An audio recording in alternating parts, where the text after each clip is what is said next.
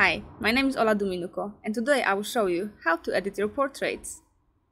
You won't understand what I'm about to say.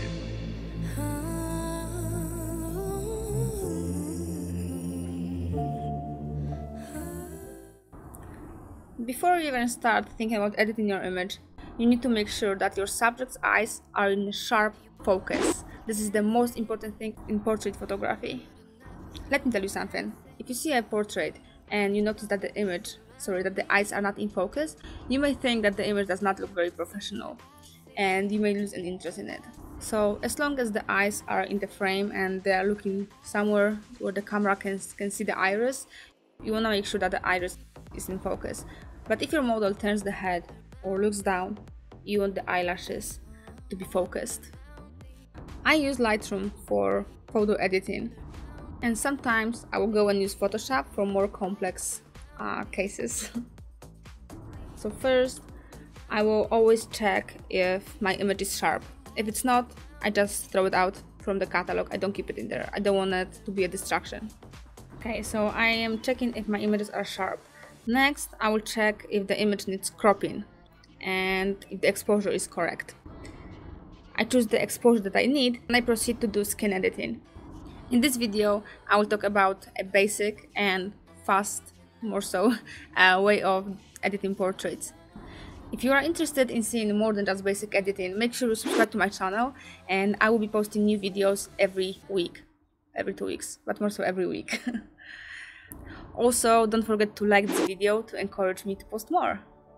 I usually remove blemishes and bigger spots only.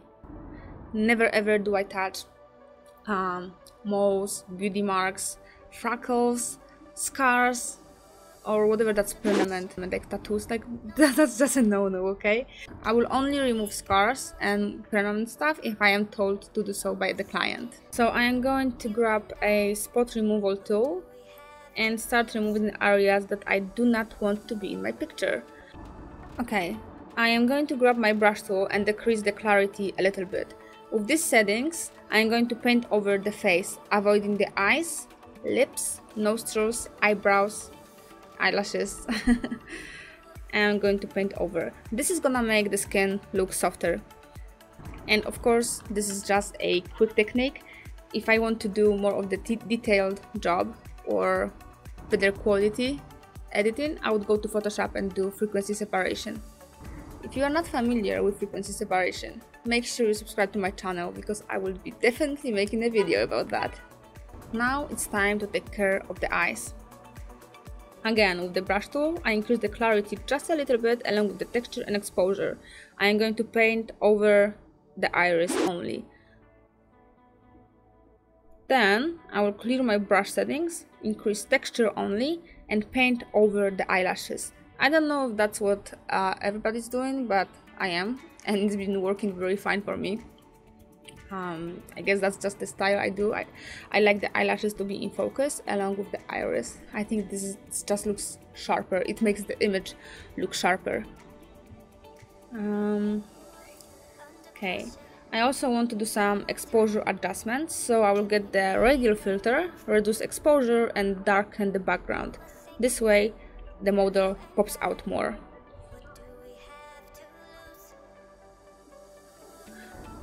Don't forget about the skin tone. There's nothing worse than a beautifully taken picture with greenish skin tone. So to do so, let's get the white balance selector and choose an area from the image that's supposed to be gray. You can also try getting the color from the white part from the eyes. You may be lucky, but it doesn't always work very well. It's a good idea to always have your gray card with you.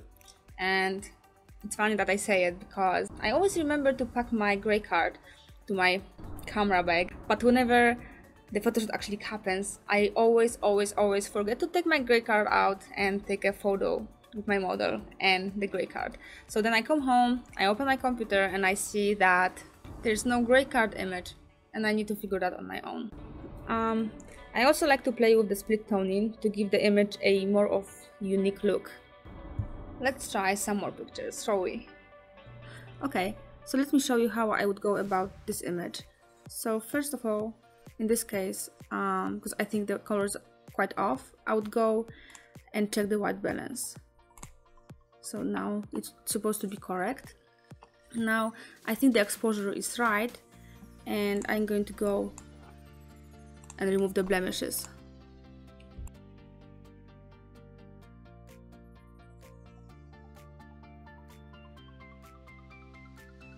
Alright, so now I'm gonna get my adjustment brush and click on FX twice, so it's gonna reset everything and decrease my clarity just tiny bit. And with these settings, I'm going to go and paint over the face, just like I did with the other image. And because I can't see anything, I'm going to click on show mask overlay. I'm not gonna be worrying about going over the edges because I'm going to sort it out after.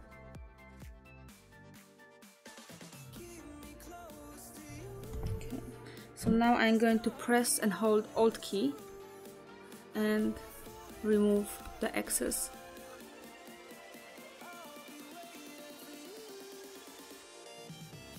Okay, so I'm not going to paint over other parts of the body because they are already out of focus. So I'm going to get my adjustment brush one more time, click on FX twice, and then increase exposure just a little bit because the eyes are already nicely lit. I'm going to increase texture, clarity, and saturation. And with these settings, I'm going to paint over the iris. Okay, and on the other eye. Nice. Okay, click on done. Again, adjustment brush, effect twice, and I'm gonna increase texture and clarity a little bit and paint over the eyelashes.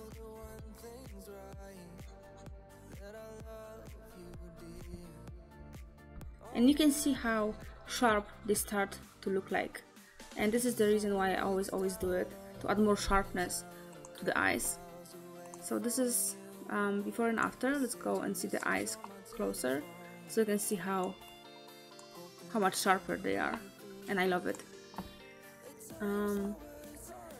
I also think I can do some contouring, so I'm gonna get the adjustment brush one more time and decrease the exposure a little bit, and with these settings I can paint over the shadowed areas on the face.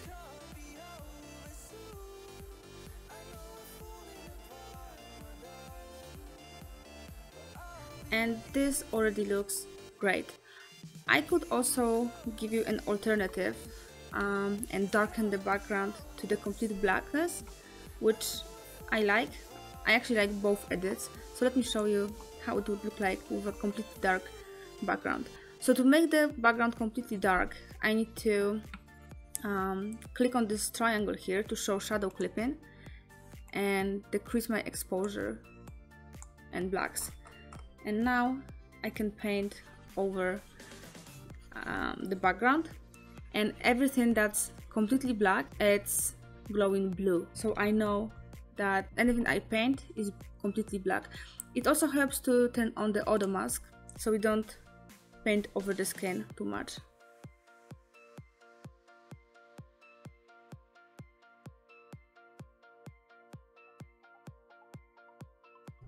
And now I could remove auto mask, get new brush, clear it, and decrease blacks and shadows only, and paint over the edges here.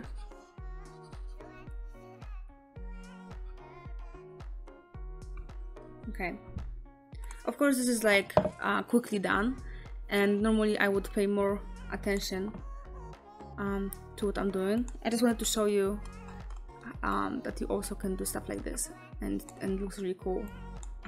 Okay, so this is how I usually go about editing my images. Alright, so this is how you do a basic portrait editing. As you can see, it's pretty easy and pretty straightforward, and I think almost everybody can do it. So please hit the like button and subscribe to my channel for more photography and editing tips. Cheers!